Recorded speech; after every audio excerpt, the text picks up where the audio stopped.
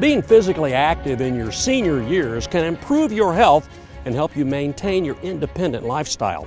Older adults who work to maintain endurance, strength, balance, and flexibility reap the benefits of exercise and reduce the risk for injury.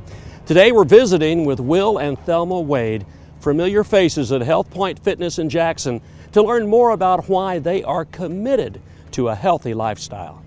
Most people ask me how I managed to get the longevity I've got. I'm going to be 95 here pretty soon, and I attribute this program to it. If I hadn't started this, I probably wouldn't be alive today.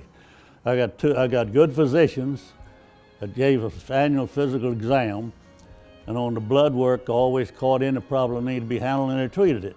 The second thing was working out down here has kept me not only physically, but I think also helped me to be mentally a little alert than I would be if I hadn't have been doing it. Stay active, stay alert, and get up off your fanny and get on your feet. The Wades are proof that exercise and physical activity can have a positive effect on everyday life.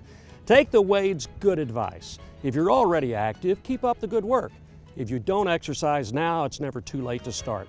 The folks at HealthPoint Fitness in Jackson and Cape are ready to help you get started today.